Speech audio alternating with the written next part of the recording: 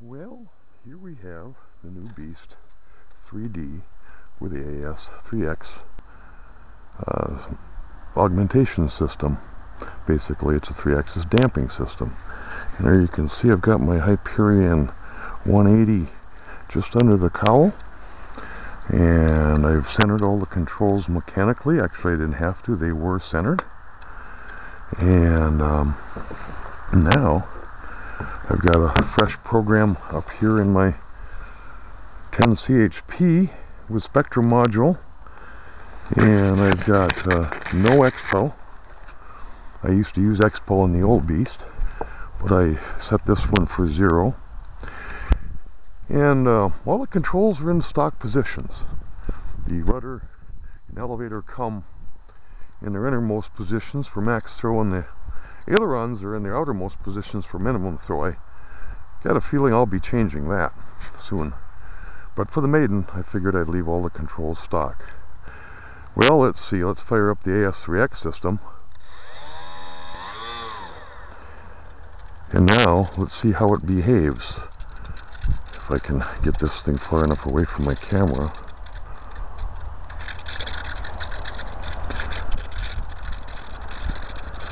You can see the elevator trying to compensate. The ailerons are trying to move. The rudder's moving. Okay, so here we go. Maiden flight. All rates on 100%, throws at 100%. Controls going the right direction. Let's go. There's really no wind to speak of here today. Oh, first off, I can say right now, I can see a difference in how it taxis. It taxis straight ahead, hands off, pretty much. Okay, let's go.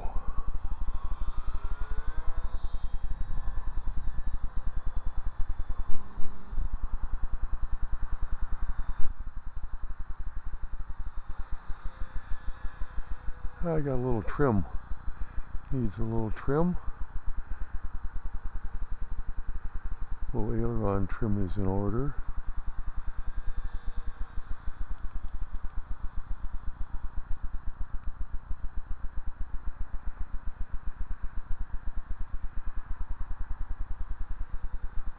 Let me get that aileron trim taken care of here. Quite a bit of aileron trim. Looks like I'm going to have to work on the mechanical trim a little bit.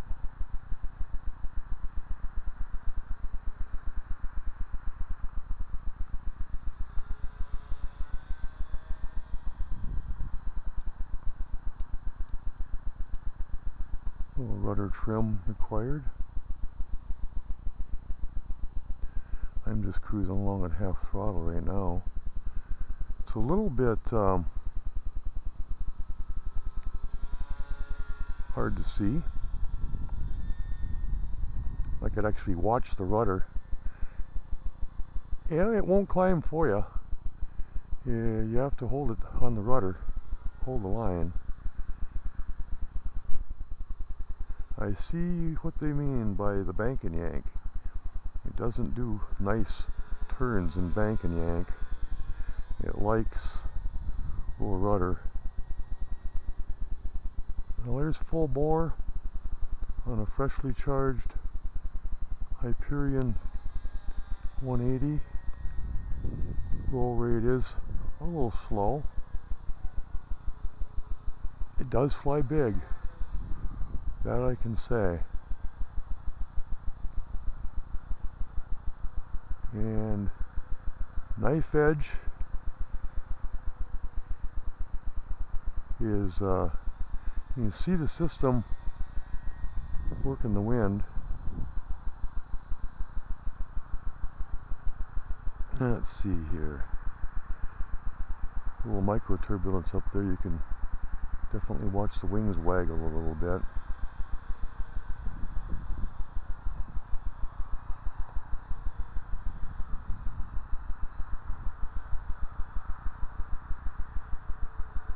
Oh, I might have the CG forward yet. I have not measured it. And throttle off.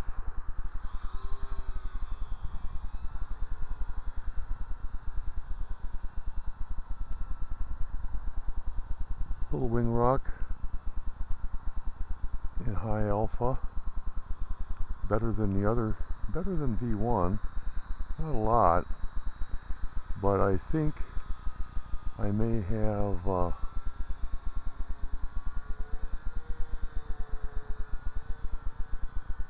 that was pretty cool.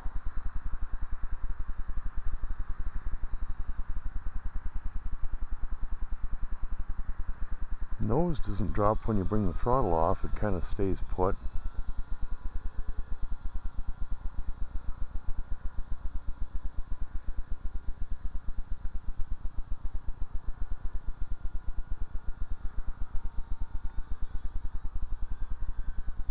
Hovering is still not easy. Easier, but not easy. And torque rolls are easier.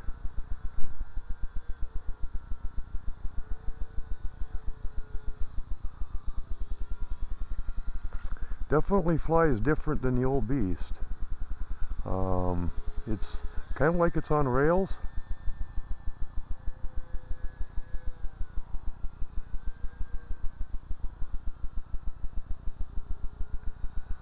Well, let's do a touch and go and see how it behaves.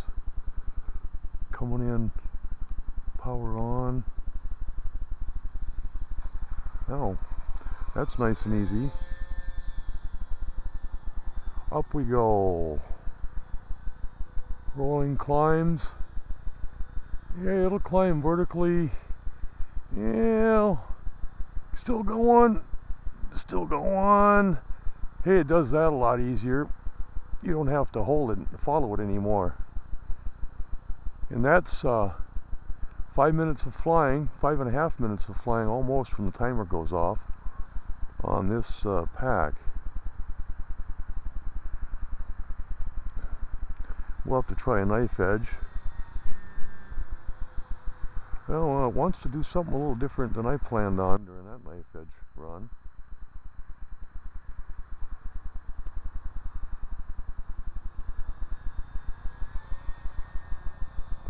You can see the wings get a little waggly as I make it go faster into that wind. Let's see what happens. Doesn't require very much rudder for knife, but it definitely wants it when you turn around. Let's see.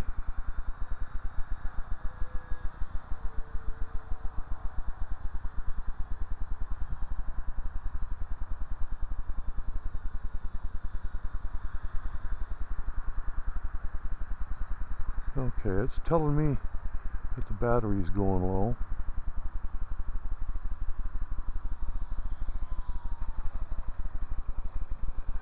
Okay, so there would be the maiden flight of the Beast 3D stock prop Hyperion 180 2S pack, and as you can see, there's nearly no wind. Okay, that was actually a 6.5 minute flight, so I'm assuming the battery is going to be a bit low.